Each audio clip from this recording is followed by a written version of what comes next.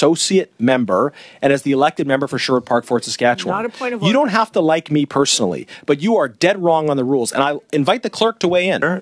So I think this is about 5.5 hours now of a Conservatives filibuster. Let's sort of review what's going on here for Canadians at home.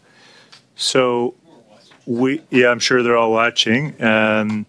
So a couple of weeks ago, we tried to have an agenda subcommittee meeting to work out an agenda for the rest of May and June until the House rises for the summer. Obviously, we had a good debate in that meeting. I won't discuss anything in the meeting, but certainly the outcome of it was pretty apparent to the committee that we could not achieve consensus around that set of priorities.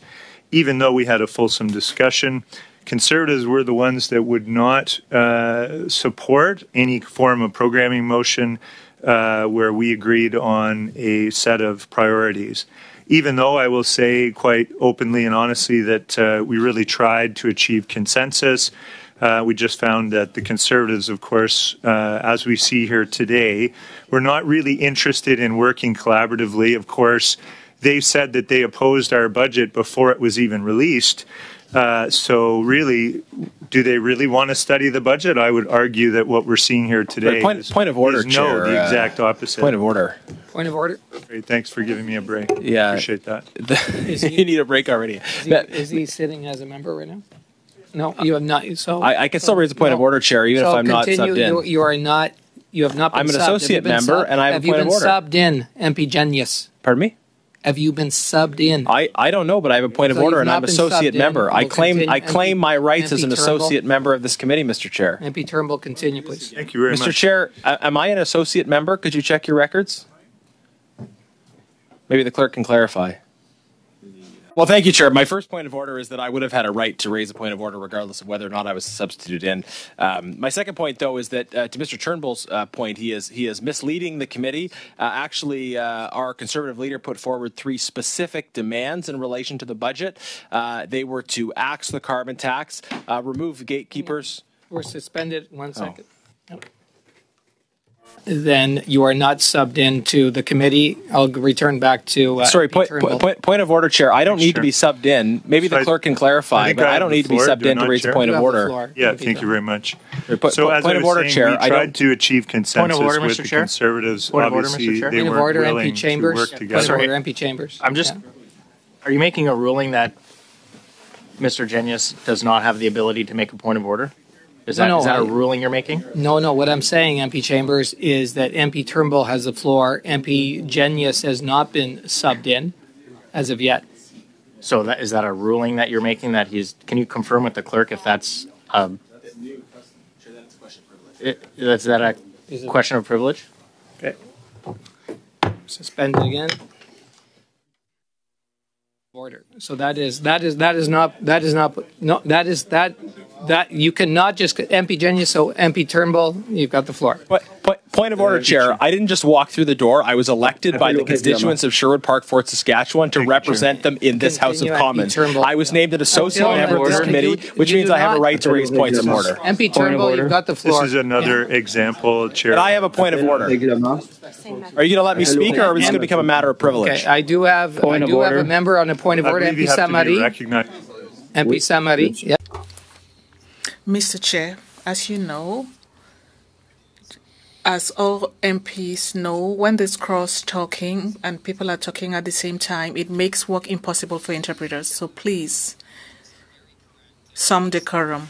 Talk, and I don't have to tell MP Genuis. I've told him many times before about the crosstalk, and he continues to do it. But it's a point of order, Chair. So we are going back to MP Turnbull. I have a point of order, Chair.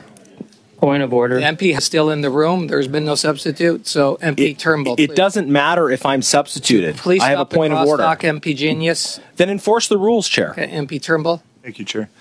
Thank you. Appreciate the ability to speak in committee. I feel like my privileges are being infringed upon by being interrupted so frequently by Mr. Genuis. But that's okay. Chair, I'd like to raise a question of privilege. Mr. Hall is outside the room, so even according to your own bizarro interpretation of the rules, I should have the right to raise order. MP Genuis, first I'd ask for respect and decorum here at this committee. Yeah, and stop with the crosstalk, please, because that's what you often do here at committee. I don't know if you do it at all committees. I have a question of privilege to raise, Chair. Committee.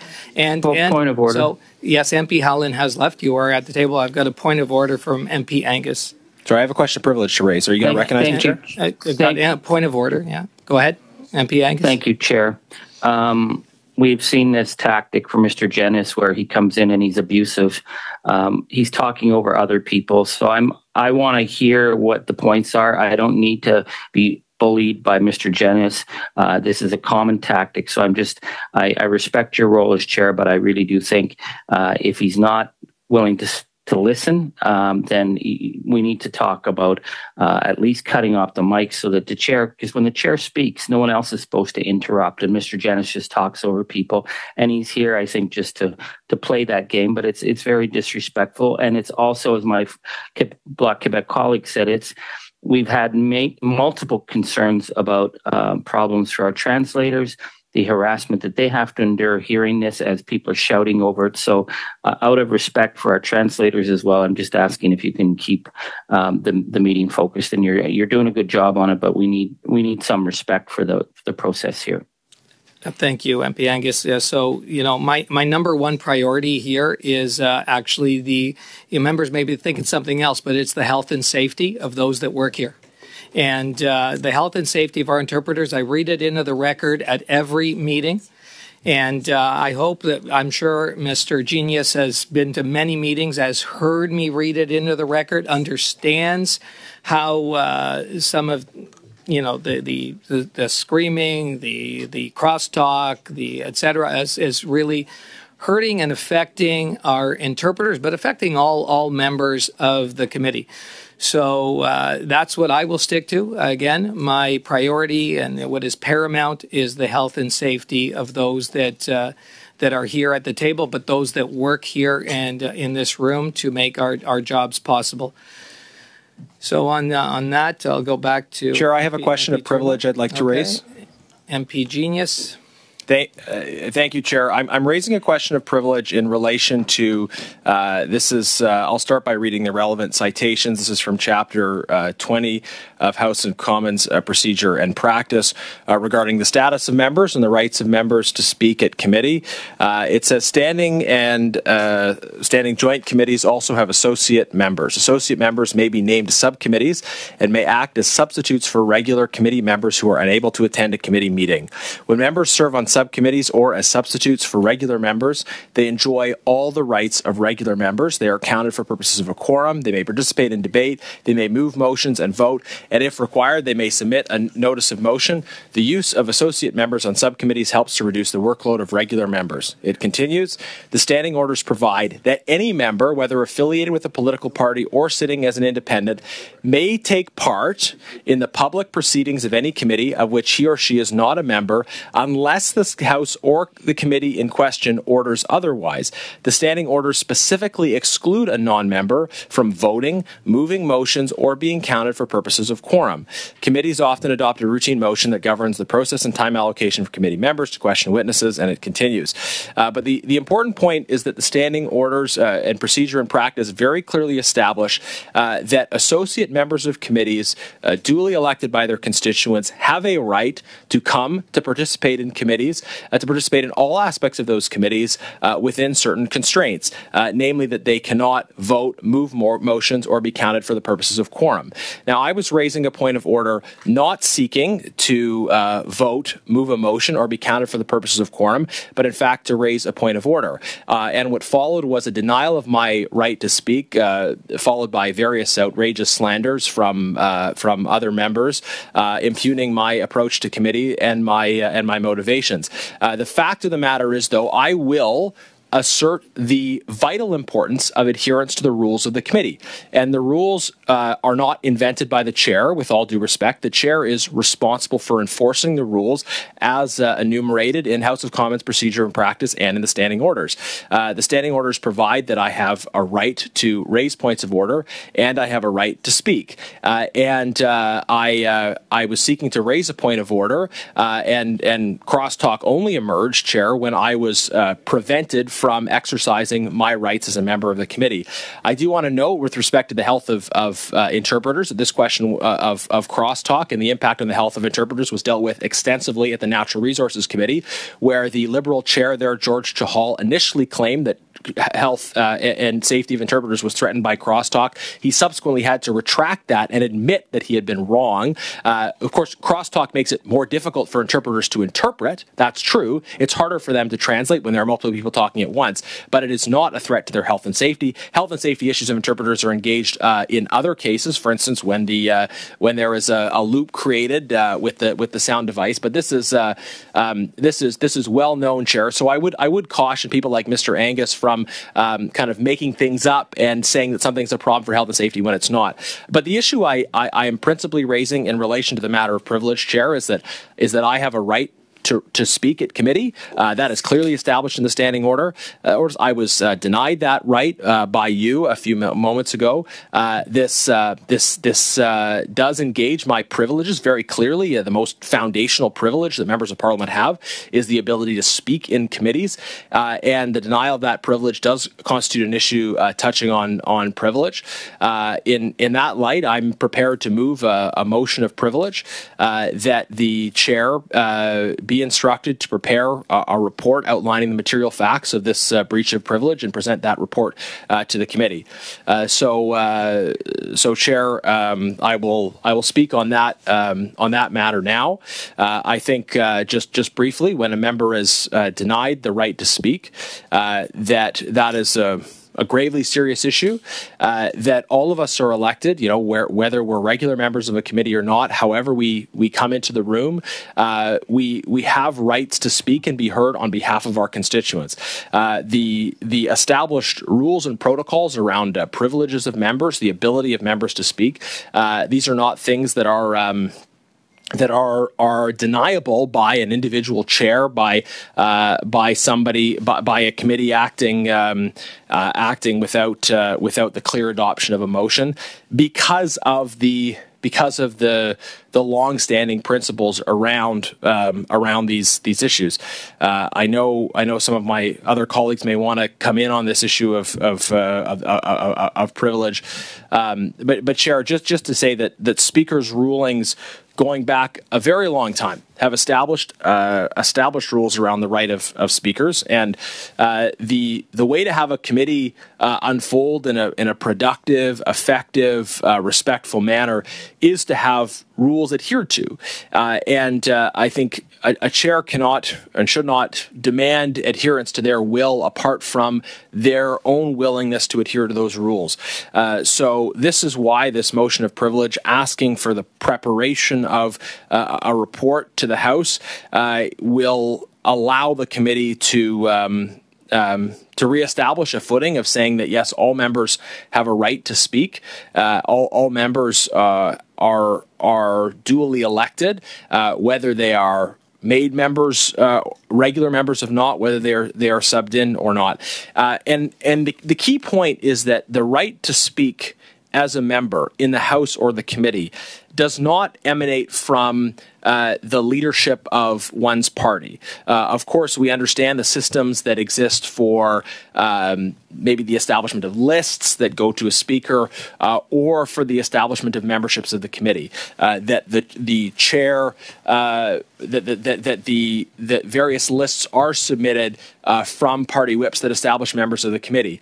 But the effect of that should not be to prevent members from exercising their privileges, because although party whips establish who the regular members of committees are, that those who are not assigned to be regular members of the committee but may have an interest in the subject matter of the committee, nonetheless need to have their right to speak as part of the proceedings of the committee protected. In fact, the House has taken additional steps in some cases to allow the clause-by-clause stage on a bill, even to allow amendments to be moved by people that are not regular members or not members of recognized parties. People may leave their party caucus for various reasons, or they may be elected as independents. Their rights to speak in committee or in the House must still be protected. If we were ever to move away from that principle that sees rights of participation in committees stemming from the status of a person as a member of Parliament, and start to instead view that as emanating from their status as being chosen by party leadership, then that would reduce members to merely creations of their parties and their party leadership, as opposed to representatives of their constituents. We come in here not principally as representatives of parties or members of parties, but rather as people who have been selected by our constituents to represent their concerns. And although I'm a regular member of the Government Operations Committee, my constituents may and often do have concerns that relate to the subject matter of other committees. And so in the process of not merely exercising my rights as an individual member of Parliament, but wanting to represent my constituents, that brings me to then want to be able to voice the concerns, the ideas, the priorities of constituents by participating in the conversations that are happening in various other committees. And this is why not only is the principle established in the rules that members can participate in the discussions, deliberations that are happening in other committees, but it is an important principle that they be able to have that right to participate in the deliberations of other committees protected. If they did not, then it would undermine the core principle of representation about who we're actually here supposed to serve. And this is at the heart of the principle of privilege. What is privilege? What is the privilege of members protect? It's not about the assertion of the entitlement of a member to want to do something or not do something, but it is about the obligation of members to act on behalf of their constituents, and therefore having the ability to carry out their function as a representative of their constituents. So this is I think a clear-cut matter, Chair, and I'm hopeful that maybe if we do see the rapid adoption of this matter of privilege, that we will be able to quickly return to the main subject matter before us, and I'll leave my comments there. I think maybe Mr. Lawrence had a comment on the question of privilege as well. Thank you. MP Genuis first. Are you done? Yeah. Okay. So MP Genuis, as I never know how to pronounce his name. So, can you tell us how best to pronounce your name? Well, generally in this business, it's worth lowering expectations, not raising them. So on that basis, you can go with Genuis or the traditional Maltese Genuis. So Genuis, sure. Okay. So MP Genuis. First off, let me just reiterate to yourself and all members, and to those that are here and those watching, is the paramount priority for me as chair is the health and safety of everybody in this room. And yes, the crosstalk and the screaming and the banging that Ms. MP Genuis has demonstrated, not just here today, but many times at this committee, has affected our interpreters. Please, MP Genuis, we can go look through the video of MP Genuis screaming into the mic here and at this committee. Crosstalk, etc., and to say MP Genuis and to say that those antics do not hurt our interpreters and do not cause injury and to their health and to their safety, I think is completely wrong. But if you believe MP Genuis, you have to recognize me. Okay. MP Lawrence on a point of order. Yeah. I have a right to speak there, guys. I know you wouldn't like, but I will give my rule. Yeah. Is he allowed to speak here? Or just not in the House? I don't think it's necessary for you to invoke a personal attack, Mr. Chair, on Mr. Genuis. If you want to go through the facts, that's fine. That's your prerogative. But the personal attacks, I realize it's late, and I'm sticking to this is not personal. This is not personal. I am sticking to the facts, okay?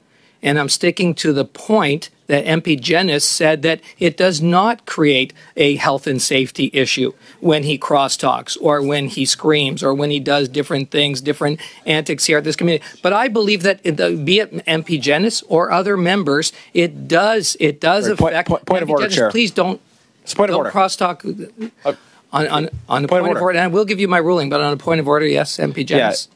Chair, you are misstating what I said. I'm not defending any of the practices that you allege falsely that I did. But Chair, I'm speaking, and other members are engaging in crosstalk. So if it's either verboten or it isn't, your microphone was on, sir. Okay. But this was dealt with. My point was narrowly on the issue of the relevance of crosstalk to health and safety. Ms. DeBruzen and Ms. Zarowitz, I'm sorry, and Mr. Turnbull, I apologize. Ms. Zarowitz and Mr. Turnbull are engaging in crosstalk now. Okay, MP Genuis. Okay, but here's the point. To speak about your crosstalk. I think you're just sort of making things up about me, Chair, and I understand that you have a reason to want to do that. It's about crosstalk, and it's about. I would just encourage you, because I'm doing a point of order now, and you're talking over me. So I'm perplexed by the idea that you're saying that if I'm speaking and you start talking at the same time, that I'm somehow responsible for that crosstalk. I would think that if I'm raising a point of order and you start speaking at the same time, that you have at least a greater share of responsibility for the outcome of crosstalk than I do when that's happening. But this issue was dealt with at the Natural Resources Committee, and I would encourage you to speak to Mr. Chahal, who I think had a little bit of egg on his face after some of the claims he made. Even if he didn't sort of acknowledge it, it's clearly in the record where he has to come back to the committee and clarify that while crosstalk makes it more difficult to interpret, it does not lead to negative health and safety outcomes. There are other things that do, but specifically the issue of crosstalk. Now, I still think crosstalk should be avoided, but I further don't understand how the fact that if I'm trying to speak, if I'm trying to raise a point of order, as I was, and you are repeatedly denying my right to speak, somehow you would like to believe that I'm in the wrong for asserting a principle of the privilege of members. And that's why I raised the question of privilege. Because look, the priority should be adherence to the rules. The rules protect all of us. They protect you as chair. They protect me as an individual member. They protect the regular members. All you have to do as chair to succeed in your role is enforce the rules that are established. That's all you have to do. Enforce the rules. Don't make up new rules. Enforce the rules that are established. Okay, and I know you're coming in at the same time, which is creating crosstalk, but I would just encourage you, enforce the rules as they're established. Now I'm done, and I'd love to hear your thoughts on how you're going to enforce the rules that are written. Not make up, Peter Fonseca's rules, but enforce the rules that are in House of Commons procedure and practice. Point of order, MP Green. I would like to request that on every point of order, you ask that the standing order actually be referenced, because none of that was a point of order. And you have to chair the meeting. Thank you. So please do that. Thank you, MP Green and MP Genuis. Just before I go to my ruling, is what I will say is again around the health and safety, because I will not stop reiterating this for our interpreters. I have heard how it affects them and how many of them have been hurt, and we want to stop that from happening. So on that, I'll just say I disagree with what MP Genuis had to say here on that. Now, on my ruling, and this is from, of course, House of Commons Procedure and Practice, on page point of order 1036, I'm giving my ruling. Substitutes for members who are officers of the committee, for example, its chair or vice chair, do not, however, assume the prerogatives or responsibilities related to these positions. At meetings, the very principle of substitution means that it may occur only when the substituted member is absent from the meeting. So, and as we know, and we all saw, MP Halan was still here in the room as MP Genuis came through. I don't even know if he was sitting at the table, and then started going on at the mic about whatever he was going on about. So that is my ruling, members. Again, MP Genuis, if you want to look at the House of Commons, if that's my ruling. Chair, point of order. Yeah, do you want to challenge my ruling? Or you didn't rule on a question of privilege. I think you ruled on a question of order. You didn't rule on a question of privilege. Maybe to provide further clarity ahead of your ruling on the question of privilege, I at no point asserted that I was substituting. MP Genuis, it's not debate. It's a question of privilege. I have given my ruling. Mr. Green, are you engaging in crosstalk here? I have given my ruling, members. I've given my ruling. And that is it. We are going. Just on a point of order, Chair. You didn't reference the question of privilege at all. Ruling, MP Genuis. Point of order, Chair. Point of order. You didn't reference the question of privilege at all. Yeah. And Mr. Green is engaging in crosstalk. I don't know if you have anything to say to him about that or not, but well, he's still talking though. So MP Genuis, I've given my ruling. We're going back to. I won't argue with that, Mr. Green, but point of order. That's not maybe germane to the topic. On before your ruling. Before the ruling, I asked to speak on the point of privilege, which I'm guessing that you are. Were we in discussion of that now, or was that that's your ruling on order? I have given my ruling on the privilege issue. I have given my ruling on MP Genuis coming to the table and looking to speak with as a substitute and not having MP Hallan out of the room, which I asked for. Point of order, Chair. I was not seeking to speak as a substitute. I was seeking to speak as an associate member and as the elected member for Sherwood Park, Fort Saskatchewan. Not a point of order. You don't have to like me personally, but you are dead wrong on the rules. And I invite the clerk to weigh in. The clerk should be invited to weigh in on this. It is an important principle of Parliament. We'll suspend.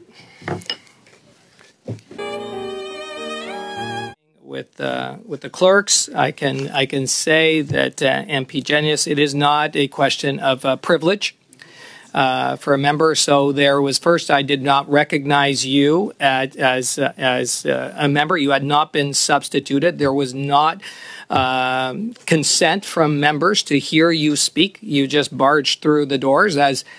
You know, if we had 338 members that just wanted to run through the door and start doing what you did, it would be mayhem in here. It would be chaos. It would not be. We would not have decorum. So to hold decorum, that is what took place. So once you've been substituted, then you are at the table.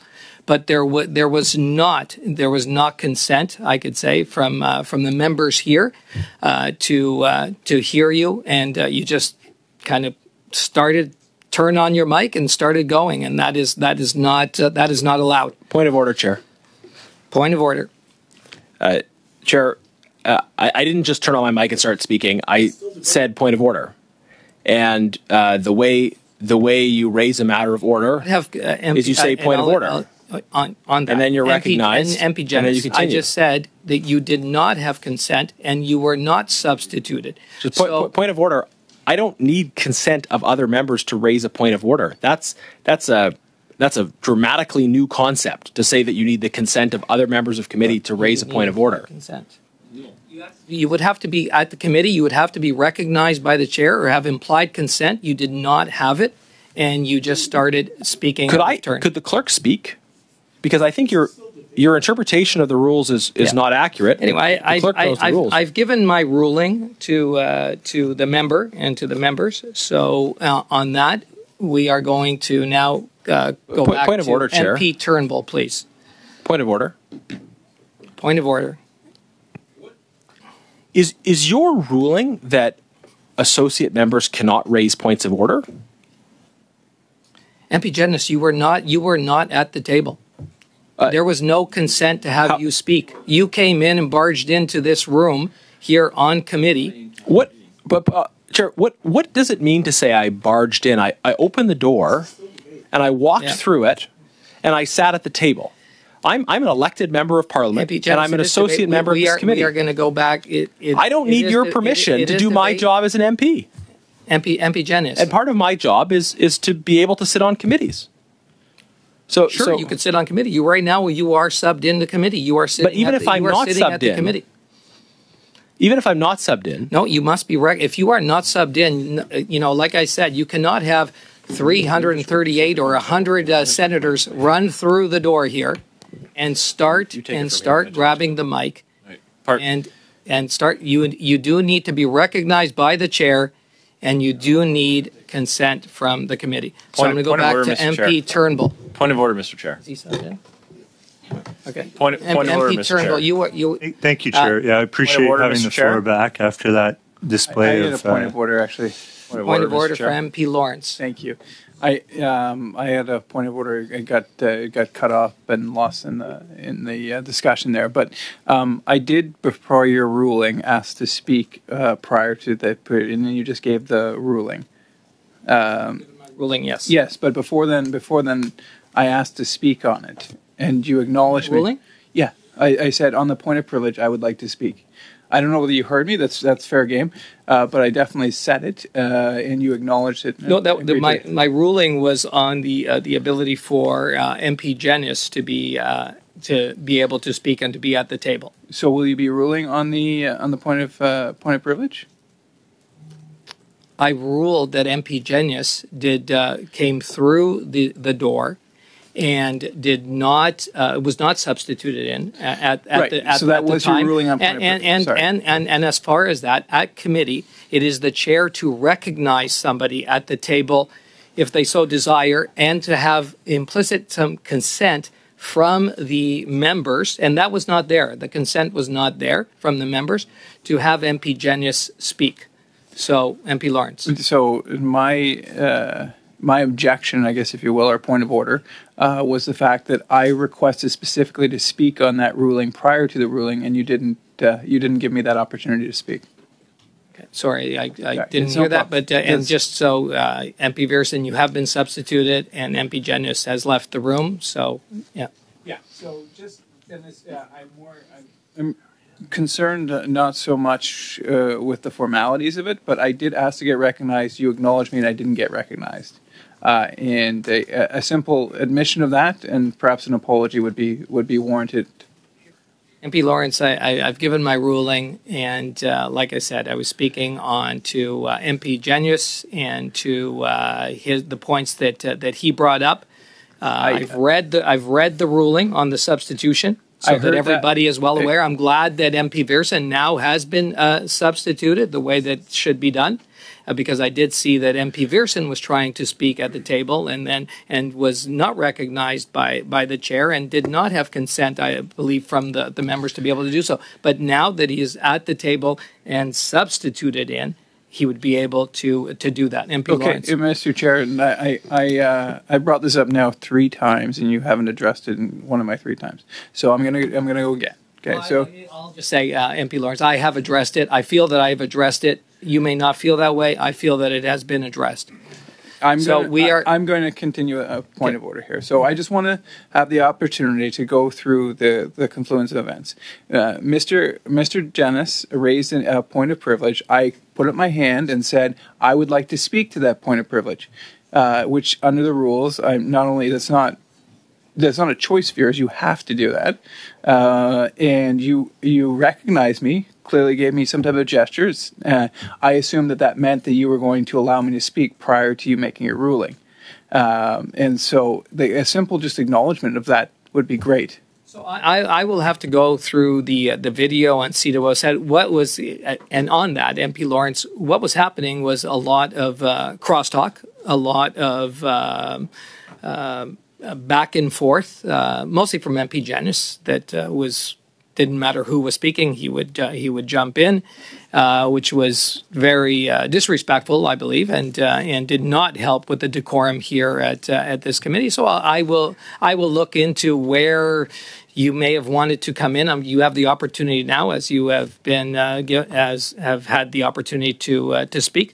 I hear what you're saying. I did give my ruling, and I hope and also again I don't know how you feel or how other members feel. I say I feel very strongly about the health and safety of people here in this room and those that are doing a tremendous job to keep up with the interpretation, and it's unacceptable, and I won't allow for members like MP Genuis to be able to come in here and start screaming and the antics that only hurt people and the health and safety of those that work here on the Hill. Point of order, and I don't want to. I honestly don't want to beleaguer this, but I do believe it's important. One of the things that will help me from not cross talking is that a belief that you will acknowledge my point of order, or that you will acknowledge my and I expressed a desire to speak on Mr. Genuis's point of privilege, and you ignored that, went right to your ruling, which then encourages me to crosstalk, not because I want to hurt anyone. I certainly don't. Our interpreters do a great work, but I do have 100,000 people in Northumberland, Peterborough South, who are counting on me to raise that voice.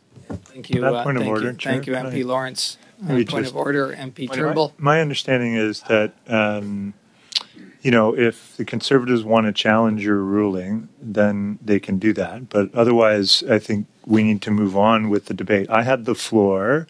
I was interrupted for I don't know how long now, but quite a number. I also represent 142,000 people that I want to speak on behalf of, and I was interrupted over and over and over and over again. So I'd like to finish my remarks, Chair, and so I'm hoping that I can have the floor back. Yeah. MP Verson now is MP Genuis still, is that possible? Okay.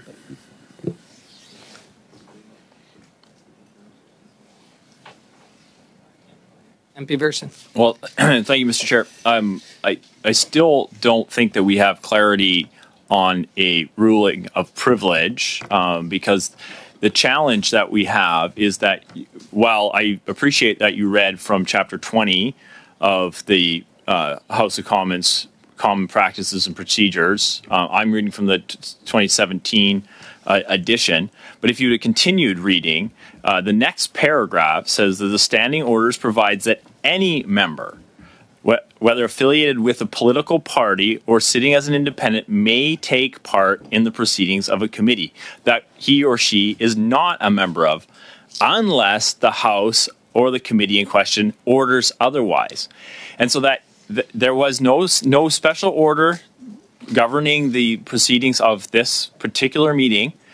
So any member can appear, can sit down at the table and participate in the debate. Now, if it's a time debate and we are moving through the order, members of Parliament say, "I will share my time with a particular member." But points of order are able to be made by any member of Parliament that comes and sits at this table. They don't need to be subbed in order for that. And that is where the privilege issue has come up, is that you failed to recognize Mr. Genuis as a member of Parliament allowed to sit here. That I hope that we're making the point that you can't just decide who gets recognized at committee based on their party affiliation or not.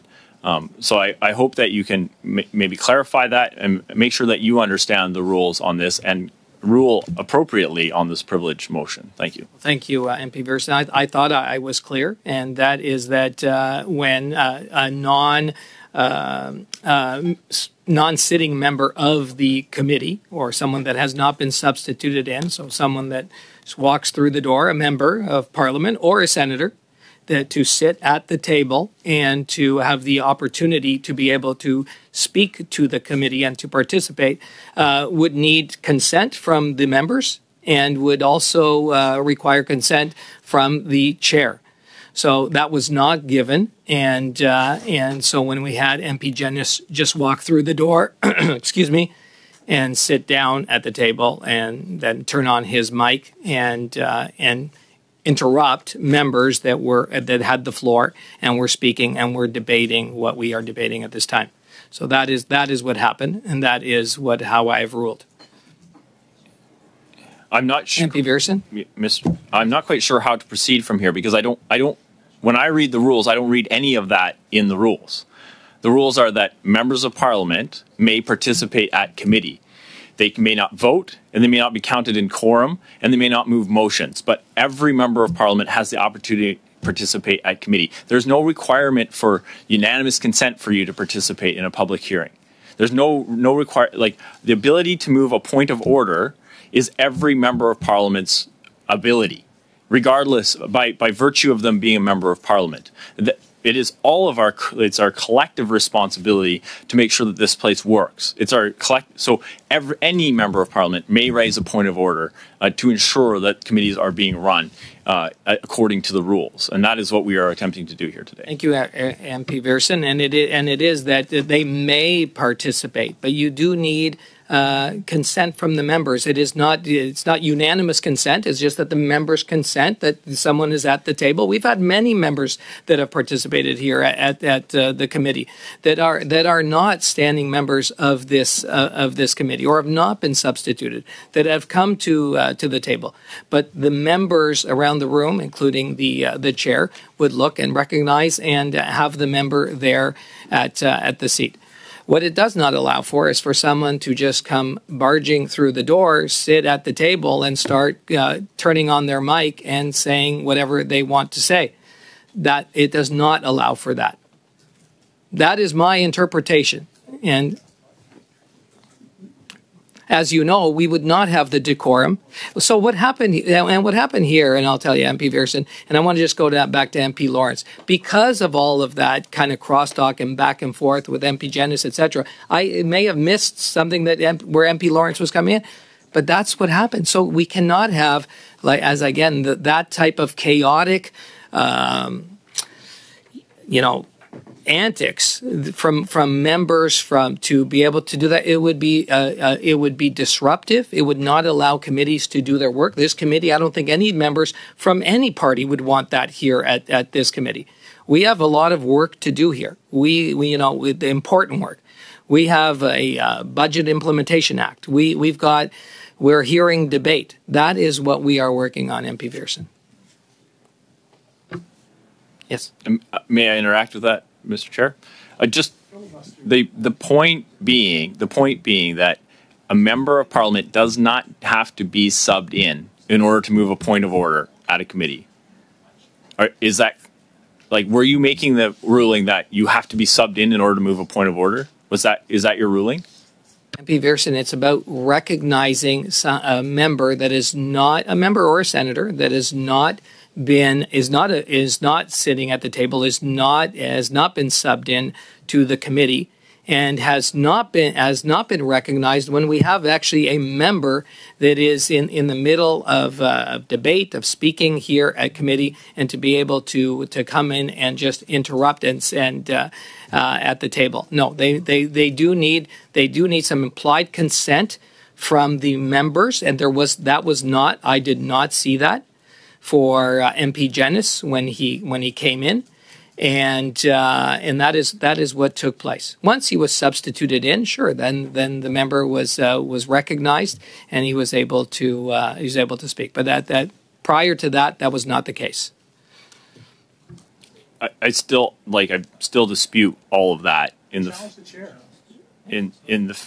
fact that the rules clearly state that associate members, of which every member of Parliament is an associate member of every committee, they may not vote, move motions, or be counted for purposes of quorum. But beyond that, they are able to participate. They don't need to be subbed in order to move a point of order. That is the point. And I don't know what page it is because I have it in, but it's in chapter 20. It's like the 6th paragraph down. And I would encourage you to read that again so that you understand that I don't have to be subbed in order to be recognized at the committee. That is the point that we are trying to make here, and that is your point. I don't know if you're going to challenge. Are you challenging my ruling? I'm not sure how that would. Yeah. Yeah. So we'll go back to. Thank you, MP Pearson. We'll go back to MP Turnbull, please. PS Turnbull. Thanks, Chair. Really great to get back to what I was saying, which I was just talking about the good faith attempt we made to work with the Conservatives to come up with an agenda for this committee that moved us through May and June in an orderly fashion to accomplish all the things that we had on our agenda, including some of the studies that were before the committee that hadn't been complete, that included, obviously, first order priority, which was the Budget Implementation Act, the Conservatives withheld support for that. And fine, I mean, their prerogative to do so. But, for them to come to committee and suggest that I somehow table dropped a motion, the motion that I brought to committee was exactly what we had discussed in our previous meeting. So it wasn't a big surprise. Everybody knew what the priorities were that we had identified. And I think the Conservatives knew very quickly that they were in the minority in terms of the membership of this committee. And that's why we're in a filibuster today. So the Conservatives put forward an amendment and then a sub-amendment. And the sub-amendment is what we're debating now. It is exactly what the Conservatives are avoiding a vote on.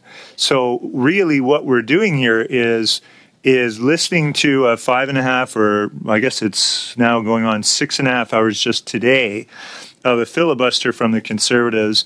And I'm just pointing out what is so for anybody that's paying attention still, that has the patience to pay attention to these committee proceedings, and I hope that they are. But in reality, the Conservatives know that the vote isn't going to go their way on the sub-amendment. Therefore, they're holding this committee hostage by continuing to talk ad infinitum and talking, what we heard from MP Chambers earlier was reading a transcript from a podcast for over an hour of Mark Carney on the Hurley Burley show. So we had, him read that into the record, which is, certainly not the most creative filibuster I've ever heard by far. But anyway, I guess some Conservatives lack imagination. But that's okay. I mean, in reality here, all we want to do is get down to business.